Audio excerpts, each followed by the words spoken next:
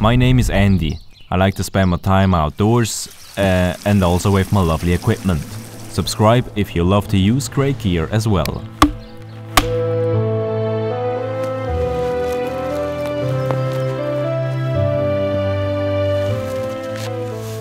Sleeping outside in winter is wonderful. Buying a winter sleeping bag isn't. Either my wallet or my backpack hate them. I own these 3 sleeping bags. When I bought this first sleeping bag, I didn't know how often I would use it. So this is a rather cheap one. The comfort temperature rating is about 10 degrees. It's a summer sleeping bag.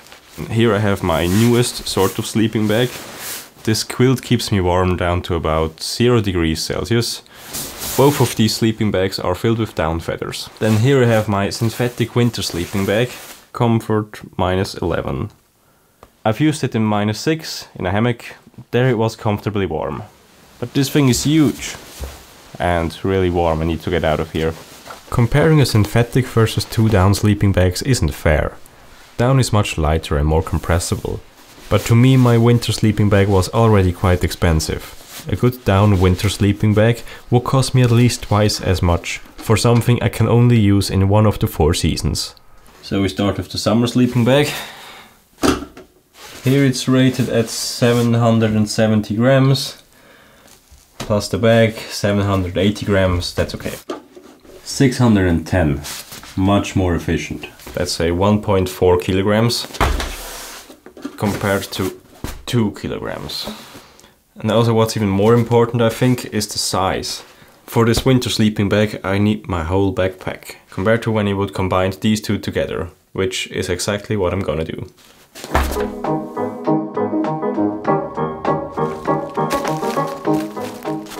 To get some sort of temperature rating when using 2 sleeping bags, I've found a formula on the internet. Add the comfort temperature ratings of the 2 bags together, in my case 10 plus 0 degrees, minus the temperature I feel the most comfortable without moving, most likely 25 degrees Celsius, then add 7 for whatever reason, and that should be the new rating. In my case, -8 degrees. I recommend to look at this number with caution. Many circumstances can affect the sleeping situation. For example, how much insulation material gets compressed, or if you're a warm or a cold sleeper. It's slightly going down. I hope that's not an issue during the night. And never forget that a warm sleeping pad is equally important. I'm gonna try to level out my sleeping position. I'm gonna put this under the ground sheet. Should be interesting. Time to take out the sleeping bag, the reason why we are here. I've read about using the warmer sleeping bag outside, so that the more important insulation doesn't get compressed. But I think it's more important to get as little compression as possible. I'm putting the quilt inside of the sleeping bag, because this summer sleeping bag is wide enough. Actually there's too much room in there to be efficient with the body heat, but in combination with the quilt it makes for a very nice cozy package. One big fat sleeping bag. The most important part when sleeping outside in winter is that you get very warm feet, or in general heat up before you go to sleep, especially the feet. I like them medium rare. I just checked the temperature, it's now 0 degrees Celsius. I bet on -3 degrees during the night. See you in the morning. Good night.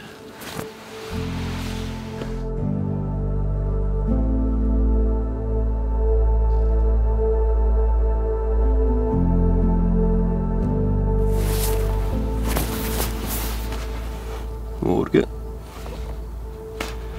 My sleep was great. Yes.